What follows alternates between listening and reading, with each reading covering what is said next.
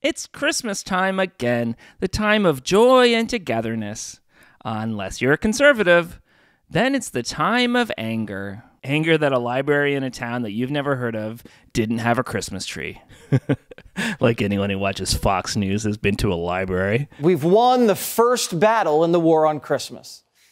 Today, the tiny town of Dedham, Massachusetts, decided that their library will, in fact, put up their annual Christmas tree after some pressure from primetime.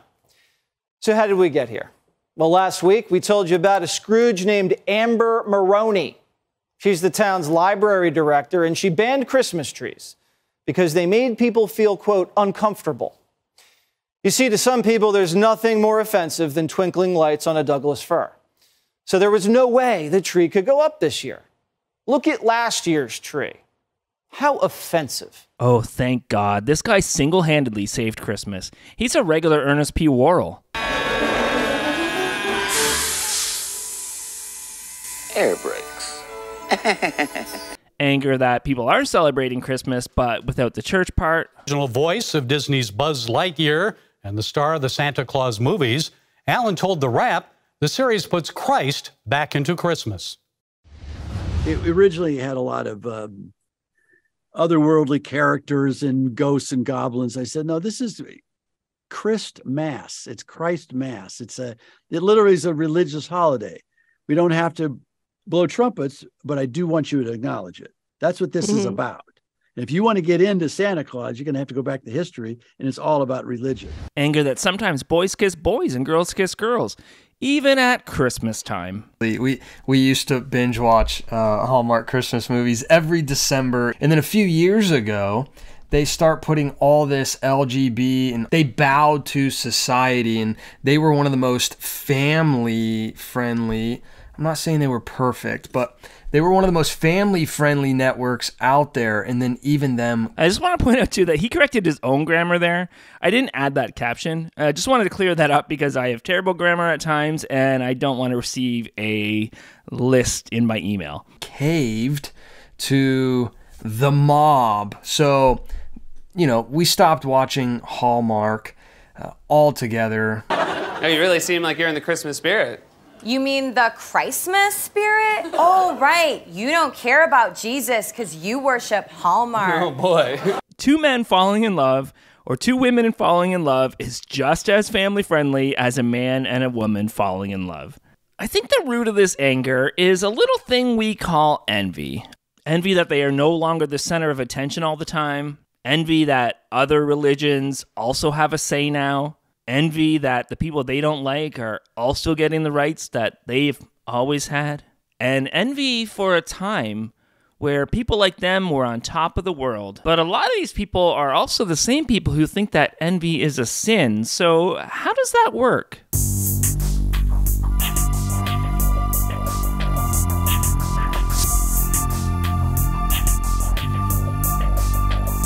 Extra, extra, read all about it. You can't even say Merry Christmas anymore. Is that true? I mean, we talked about it at the beginning of the show, but is that true? You can't say Merry Christmas anymore? Is there a war on Christmas? What news outlets are talking about that story? If only there was a website or an app that you could go to and you could see which side of the political spectrum each story is coming from. And that, my friends, is why I am thankful for today's sponsor. Our sponsor today is Ground News. What Ground News does is they take a story and they filter it down. They show you exactly who's covering it and how they're covering it. You can see the headlines, but you can also see, oh, is it just left-leaning news sources? Is it just right-leaning news sources? So it's a great way to compare and see what the biases are on each story, and if it's just, you know, a certain political leaning side that's trying to project their narrative. You go on their website, you see the story, and then you can see, oh, look, there's a story there, and here are all the different news outlets covering it, and here's where they stand politically. Is the left ignoring it? Is the right ignoring it? Yeah, this is a really interesting way to look at the news, and I think it's something that's long overdue. And yeah, it's exciting that we have something that we can access like this. So for you, go to ground.news/belief to get fully informed about what's going on in this crazy world. And it's the holiday season. So you know what that means? 35% off the premium unlimited version. I think it's a great tool, and I think you're going to like it. And now back to me wearing a different hat. Hey everybody, happy holidays, Merry Christmas, Happy Kwanzaa, Happy Hanukkah, Merry Yule, Happy Solstice, all the things. You're all wonderful. Thank you so much for liking and subscribing and commenting.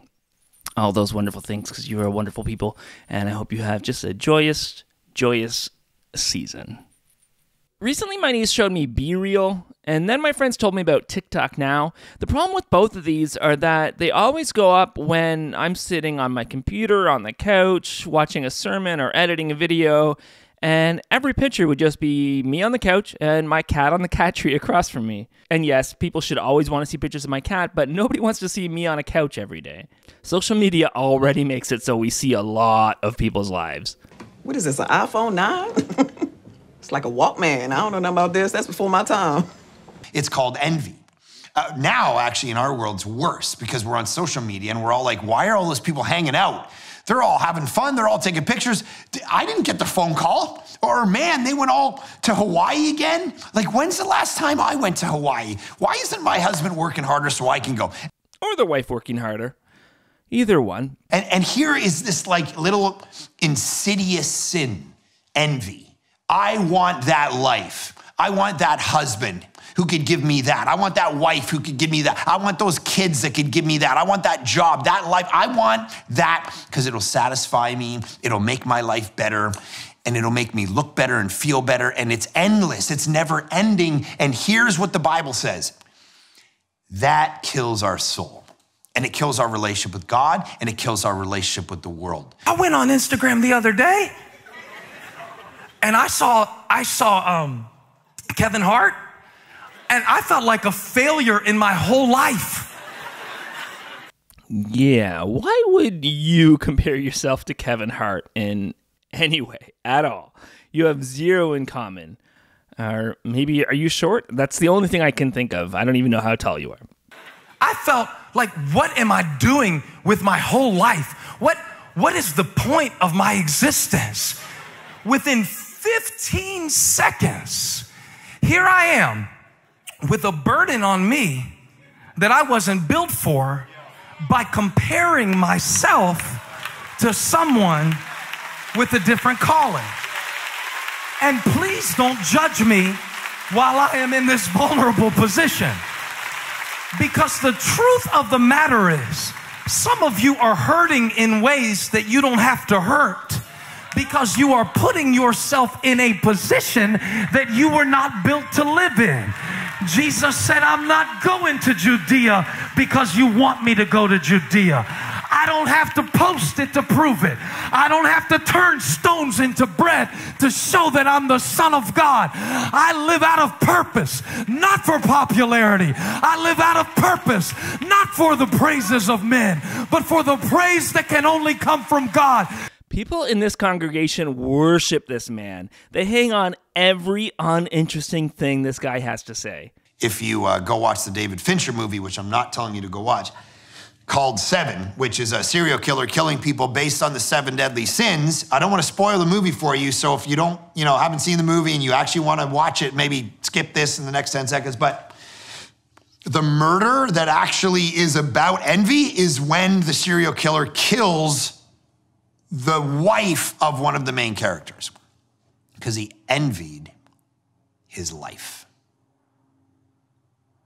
This is what it does to us. And yet, what the gospel saves us from. Sorry, is he saying that the lesson to be learned from the movie Seven is that you shouldn't be envious because you might put Gwyneth Paltrow's head in a box? I envy your normal life. Put the gun down, David. It seems that envy is my sin. Oh, what's in the box? Not till you give me the What's gun. In the box? I think he just wanted to bring up a movie from 1995 to sound relevant, because this adds nothing to the sermon. Hey, Trevor, just a little memo for the future. Maybe don't criticize people for using irrelevant clips when trying to prove their point, because that's kind of like the pot calling the kettle black.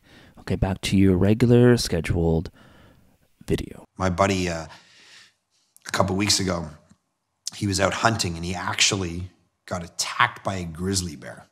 Survived. He's got stitches, 50 stitches in his face, his legs all, gnarled up, and like he could have got killed. He got in between a grizzly and the cubs. That's what envy's like. It's this thing that will maul you and others and your relationship with God if you don't kill it first.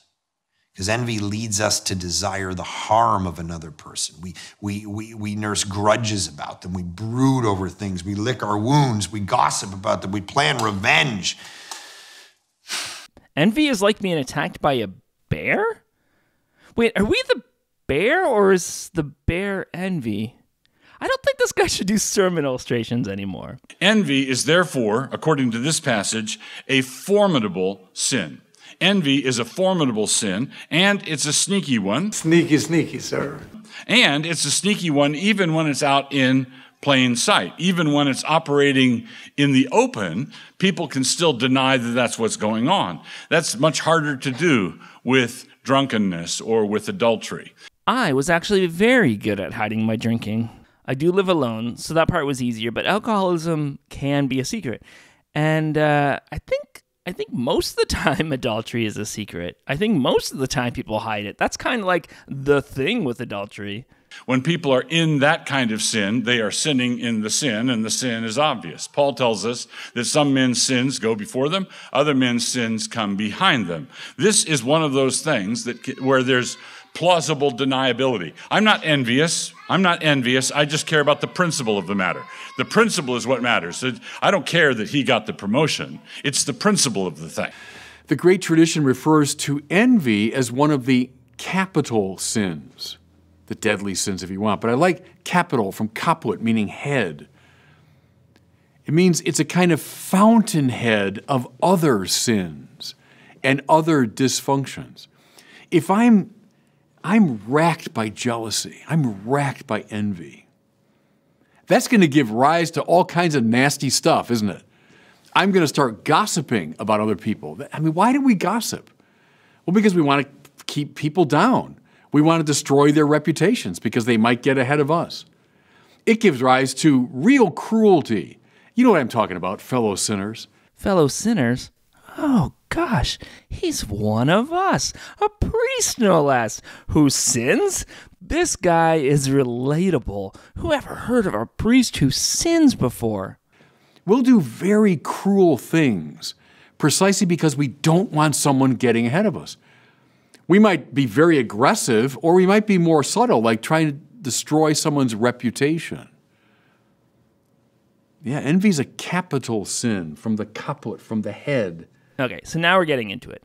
Envy is bad because it can cause bad things. Kind of like how dancing is bad because it leads to kissing, and kissing, of course, leads to sex. If our Lord wasn't testing us, how would you account for the proliferation these days of this obscene rock and roll music with its gospel of easy sexuality and relaxed morality? It is coveting that so often leads to evil. Or, to put it another way, coveting is what leads to violating the preceding 4 commandments, the ones against murder, adultery, stealing, and perjury. Think about it. Why do people do those things? In most instances, it's because they covet something that belongs to another person. Stuff's got to stop, right? Yeah, because it's a gateway. It's the finish line. Oh, there's worse stuff. In the Bible, whenever envy moves, somebody gets hurt. Whenever envy appears, someone is in danger.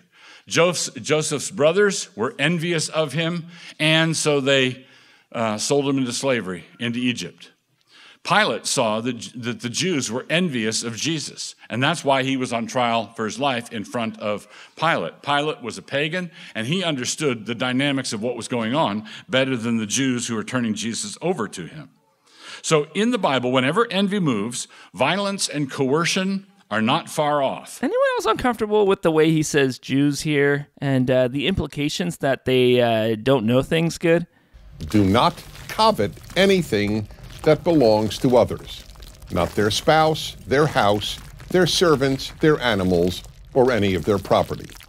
And so if you're keeping track here, we are supposed to get our morals from a book that counts wives and slaves as property that are not to be coveted. And yes, he does say spouse and servants, but that is not what the most accurate translations say. In order to understand this commandment and its unique significance, the first thing to understand is that this is the only one of the 10 commandments that legislates thought. All the other commandments legislate behavior. Yup. This is a thought crime. Not the only thought crime in the Bible, but the only one in the 10 Commandments. Which means that, according to them, you can be tortured for eternity for having a bad thought. Because envy is a sin deeply ingrained in human nature that will destroy your life. It comes into being when we lack certain things. We're envious of others regarding 100 things: wealth, power, beauty, right? Spouses, right? You go through the Bible and you see all kinds of examples of this. Women are envious of other women for their fertility. Why can't I have a baby? Has that been you? Men look at other men and they see their social ascent and they go, why can't I be powerful and successful like him? Okay, I'm writing a sermon here. I got to figure out, what do women desire? Baby? I'm going to go with fertility. And obviously men desire power and wealth, but for women, it's babies. And don't get me wrong, I know couples who have been heartbroken over the fact that they are unable to conceive, and it is super sad. I feel for them. But come on, your default is women want babies and men want good jobs? And also, what is that he said about human nature? Because envy is a sin deeply ingrained in human nature. It's deeply ingrained in human nature. Sin is a wild concept. How could something that is ingrained in our very nature be a sin? Again, something worthy of eternal punishment. Jealousy. Jealousy starts at a very young age, doesn't it? I mean, parents can have one child, but as soon as that second one comes along, you start seeing that jealousy in there, you know? Hey everybody, so welcome to this planning meeting for our new Christian TV show. It's basically a Christian version of The View, and we're going to start coming up with names. I think that's our first step, is to come up with a name. So it's a Christian version of The View. Yes, Billy. I was thinking, what if we called it The Christian View? Perfect. Meeting's over. It starts early, but it never goes away. It's something we have to deal with our entire life. It's a disease. Absolutely. And, you know, Jackie, I read that reports say that it starts when we're babies. Jealous of our mother's attention, jealous of wanting her to hold us, and that we're born with it. And the Bible says that it's cruel. That's what it says about jealousy. That it is just flat out cruel. Maybe we are born with envy, not because we are terrible little sinning babies, but because envy has helped our ancestors survive, and we've kept that trait. Hey, that person has something I need to survive. Let me find out how that person got that. Hey, that person ate more than their share, and if I let that happen, I may not survive the winter. And of course there are some negative aspects to it, but we work through that. We go to therapy. We work on ourselves. We don't beat ourselves up and say we are wicked sinners with a problem. This is our natural tendency. It is a universal problem. We were born casting sidelong glances. We were born casting sidelong glance. What does she have? What does he have? Why did I not get that? Why am I going without and they have? This is our natural tendency, universal problem. But let's talk about kids for a minute. What do we traditionally do if kids are fighting over something? Quite often, what we do is we sit them down and we talk to the kids about the importance of sharing. If they're fighting over toys, you don't say, Jenny gets all the toys and Becky can play with the stick. That's not good parenting. You find a way so that all the kids can play and you teach them a valuable lesson.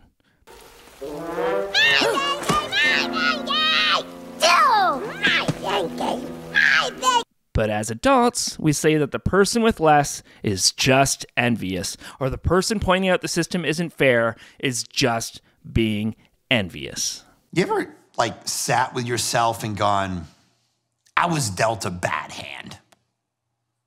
There were social reasons for my life not turning out like theirs. And for some of you, that's true, but 9 times out of 10, it's not true. It's your life. Maybe you worked for this, or you didn't catch a few breaks and they did, whatever. But the foundational reality in that is it's comparative and you have to stop. Now, I get it, it's in all of us. Maybe more than any other sin, envy is us. 9 times out of 10 seems a little high, but even if that's right, that's 10%. Those 10% of people still deserve a shot. If the system is rigged so that 10% of the people don't get a shot at success, then maybe we do something about it. So the whole social justice agenda that is rampaging through our culture now runs on envy and nothing but. Nothing but envy? Not wanting equal rights, not wanting to give a voice to the voiceless, not wanting people to have food, not wanting people to have basic empathy. It's all based on envy. Envy. It becomes a collector of injustices, both real and imagined. Since envy cannot speak its own name, the closest virtue capable of camouflaging the sin is zeal for social justice. You can be a social justice warrior, and nobody will call you on it. Really? No one will call you out on being a social justice warrior? I've been called an SJW a few times, and to me, it's just a weird insult, to be honest. I think the idea is that some people have been a little cringy in their messaging, so now anyone who cares about people is a cringy SJW. Am I getting that right? But in reality, I don't see a reason to feel insulted when someone points out that I want to improve the world that I live in. Nobody will say, you've got this aching wound in your heart. You've got this wound that's like a open chest wound, and you're trying to fill it with activity. You're trying to fill it with this virtuous sounding activity. No, since true Christians should be very much concerned with genuine justice, biblical justice, justice biblically defined. Since we should be concerned about that, we should, whenever we hear the word justice, we should immediately think, what are you talking about? Are you talking about biblical justice? Are you talking about biblical law? Are you talking about the law word of God? Or are you talking about our envy? Envy is bad. Envy causes social justice. Therefore, social justice is bad. It is not unjust for someone else to make more money than you. It's not unjust for someone to get better grades than you. It's not unjust for someone to be a foot taller than you. How is that unjust? But it is unjust to get that money in unfair ways. It is unjust if people get better grades because the conditions of the school in their rich neighborhood are better than the conditions of the school in the low income or minority area. But exciting. We about to be on TV. Because they are covering underfunded, poorly managed public schools in America. No press is bad press, Barb. Look at Mel Gibson. Still thriving. Daddy's home too. Hilarious. And no one thinks it's unjust for somebody to be taller. That's just straw manning so you can end the conversation in righteous indignation. That's not unjust at all. It is unjust if envy is holding the balances, but biblical justice means that I should rejoice in what God has given to the other. So, sometimes we don't see the bait and switch. Christians will be recruited to the cause of social justice because they know that biblical justice is good, but there is a bait and switch going on. It is unjust when you have billionaires making money off people who have to pee in bottles because they aren't allowed to leave their spot on the floor. It is unjust that we have children starving on the street while these same billionaires put nothing back into society. That's unjust. But to just dismiss it as, oh, they're just envious, does nothing to help the problem. This is because our modern political tangles are a veritable festival of envy. Everywhere you look, everything about it is envious. Communism is envious. Socialism is envious. Feminism is envious. Egalitarianism is envious. Every ism except for prisms are envious. The prisms are the only good one. That's actually hilarious. So trying to find envy in our political disputes is like trying to find some beads at a New Orleans Mardi Gras parade. Bees? Beads. Beads? Job's not on board. And going back to this concept of sin, the problem with sin is that it is black and white. This thing is wrong and you shouldn't do it. Envy has negative consequences sometimes, therefore envy is always wrong. There is no nuance. But when you start to look at it and you see that obvious nuance, Christians won't acknowledge that the world isn't black and white. They start to play the word game. Oh, no. That's not envy. That's coveting. That's not envy. That's jealousy. And I was thinking about this because people have asked me about the difference between jealousy and envy, because they're two different things. Sometimes we use those words interchangeably, and sometimes because there's a little overlap. If we had a Venn diagram, maybe they would overlap, but they're not the same thing. Jealousy and envy is kind of like stealing versus vandalism. Here's what I mean. Jealousy can be rooted in greed, right? Jealousy can be rooted in a desire to, I will say it like this, to guard what one possesses or what one hopes to possess, right? So I want this thing, therefore I'm going to guard this. I want this, I'm going to go after this. I overly desire this thing. But here's the interesting thing, is jealousy isn't always awful. Jealousy isn't always wrong because God says that he is a jealous God. What does that mean? Well, it means that sometimes there are some things that are your actual possession. They're your legitimate possession. They're yours. Jealousy wants to keep your house, keep your car, keep your things. Covetousness or greed wants to get them, but without reference to God's law for obtaining things. Envy is worse. Envy is a formidable sin, as our text shows, because it combines its own desires, the covetous part, for the object, and that object could be status or money or women, whatever, with a malicious insistence that the other person lose his possession of it. It's not enough for you to gain it. The other person must lose it. All right? You want to take. You want to take. But if that's what the Bible meant, then the Bible would have said that, right? The longing after someone's stuff or status wouldn't be the problem, but the taking away or the ruining of their lives would be the problem. But it doesn't say that. It says that envy is a sin, or coveting is a sin. The New Testament translates the Hebrew word for coveting as the Greek word lust, or we get the English word lust from the Greek word, to lust after something, and it's the idea of panting after something. Let's think of animals for a moment. Let's think of dogs. Think of a dog that is panting for something, like his food. You know, first thing a dog thinks of in the morning is food. And there's, food. And you get the bag and you open it up and you pour it into the dish. They're so excited it's food. And then when they eat that food, you know, that may be the friendliest dog on earth. Don't you dare put your hand in that dog's dish, because that dog is having its food. And by the way, this applies to men as well. We're not all that much different than dogs.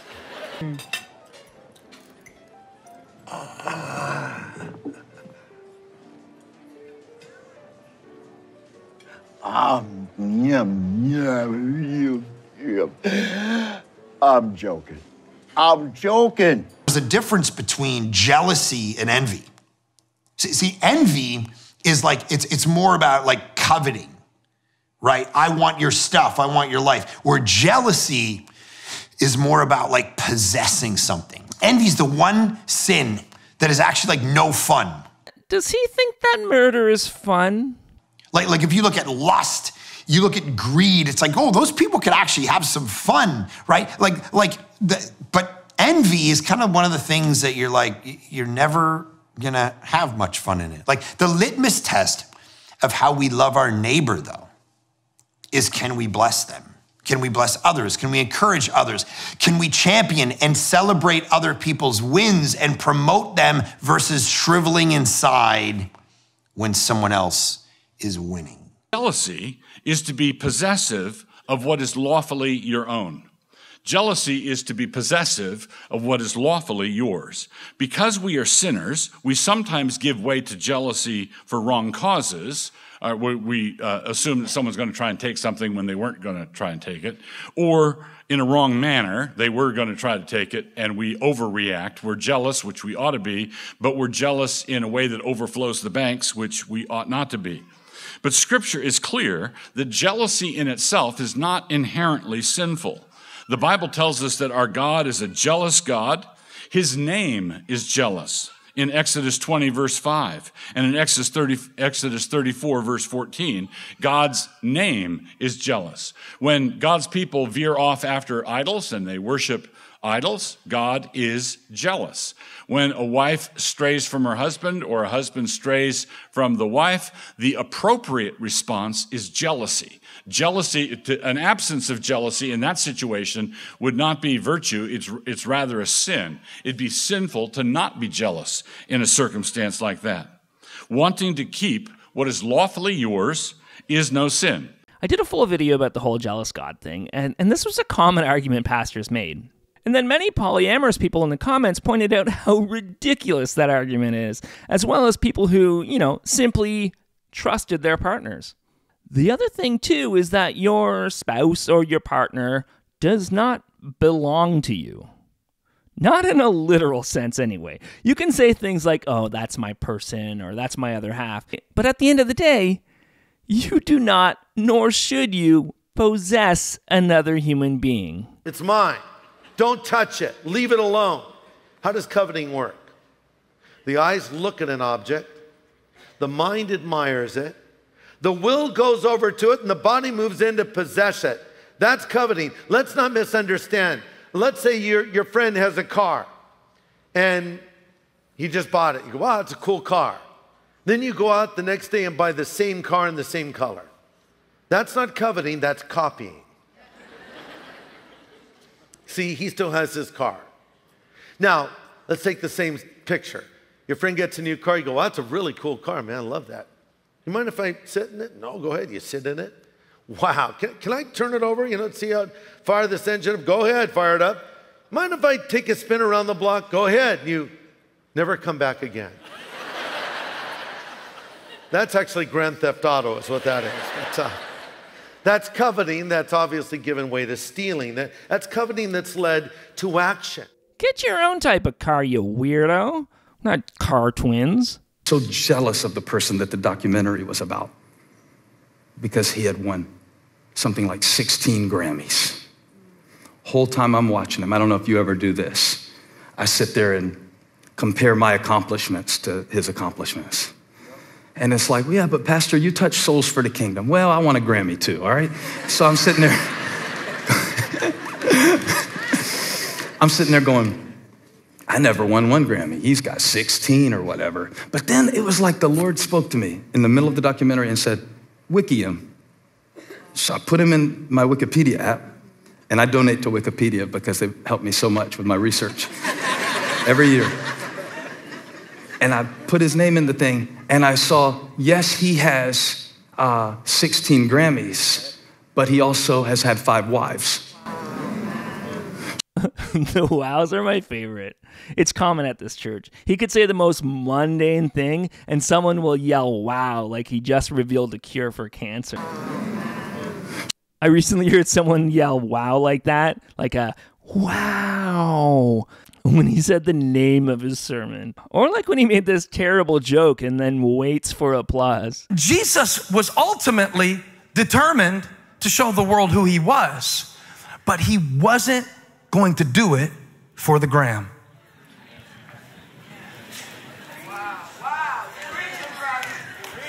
So I didn't judge him.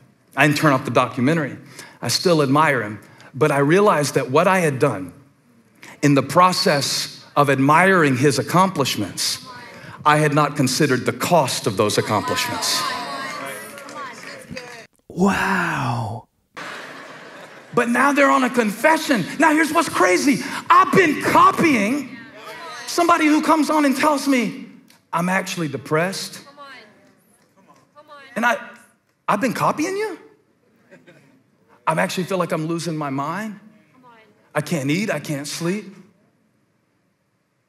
I was so busy envying your bag that I didn't realize that at the bottom of it is a bottle of pills that you can't function without. Now, I wish I could feel the energy y'all are putting on me.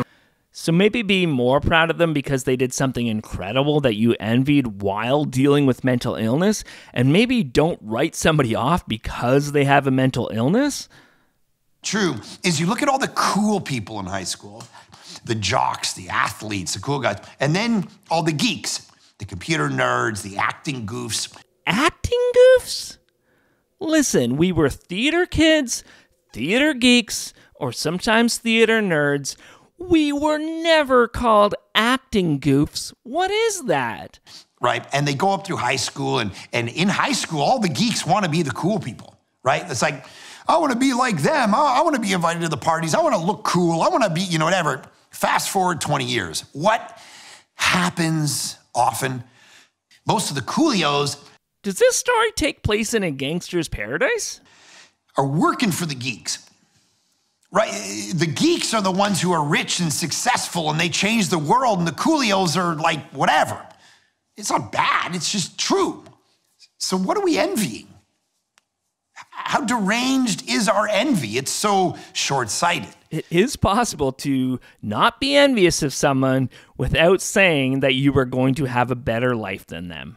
What's your secret? Just be cool. Wait, didn't you wear those pants yesterday? Hey, going home to not change your pants? Bruce, shut pants. With these sermons on the 7 deadly sins, they usually talk about what the opposite of these sins are. Like with laziness, it's hard work. With greed, it's generosity. And with envy, it's contentment. I've lived with lots, and I've lived with a little, and I've figured out the secret of contentment. And contentment means I know that God loves me so much that I don't want to be like anyone else. Every spiritual master that I know talks about this in the spiritual life. What gives us joy? This capacity to give ourselves utterly to the present moment. As the little flower said, what's the present demand of love? What's love demanding of me right now? That's all that matters. Don't get preoccupied with the past. Think of envy often looks to the past and what these people have done, and I resent this, and I'm still mad about that. Ambition looks to the future, right? What can I do? How can I get ahead? Where am I going? Forget the past and the future. But like a child, be able to live with a kind of beautiful, joyful abandon in the present moment. Enough or hunger. Now you could start feeling envious. They have more. I want more. I don't have enough. They have plenty. And Paul says there's a secret of trust in the goodness of God that enables you to feel contentment in all that you have. So I think the key is trust Him with what He has given us, and only ask for things that would honor Him more, and then be content with what God gives. We got to destroy a piece of us. Pick up your cross and follow me. There's no room for envy in the life of a disciple because we fully accept our lives as dead. We deny those lives. And if we don't do that, we'll never know true happiness. But I personally don't think that's the right way to look at it. First of all, contentment sounds pretty boring to me. I mean, I'm somebody who moves around a lot, changes jobs a lot. That's just always been who I am. I like change. So contentment, ooh, wow, that sounds boring. It's fine for a while, but really just being fine with the way things are, just as a way of life, sounds like a wasted life to me. So no, I don't think the counter to envy is contentment. I think the counter to envy is empathy. Envy says, I want that person's life. Empathy says, I want to understand that person's life. Envy says, I wish I was a billionaire. Empathy says, who gets hurt on the way to that goal? What's the cost? Hey, has anyone seen Jeff Bezos? Is the fight over? Guys! This is why I don't allow bathrooms! Envy says it's not fair. Empathy says, how can we make it fair? The problem is the doctrine of sin doesn't know how empathy works. There is no room for empathy. Things that may cause bad outcomes are classified as sin, so therefore anybody who does these things are a bad person. But that's just not how the world works. So in the process, these people who have these beliefs lose empathy. It's probably why evangelicals seem to be the least empathetic group you will ever meet. At the end of the day, it's probably not a good idea to always compare yourself to people. But also, some people can inspire you, and some people are goals. And that's okay, too. You're not a sinner for, having a little envy, and you're not a bad person to say, hey, I want to be like that guy. Just make sure you're loving people, make sure you're being kind, and you're the best. Everybody, thank you so much for making it this far. If you liked what you saw, maybe send it to somebody who may benefit from watching it. And thank you so much. You are all wonderful people. And sex is bad because it leads to kids, and kids could grow up to be dancers, and then dancers go on to be kissers. Oh, yeah, no, just don't dance.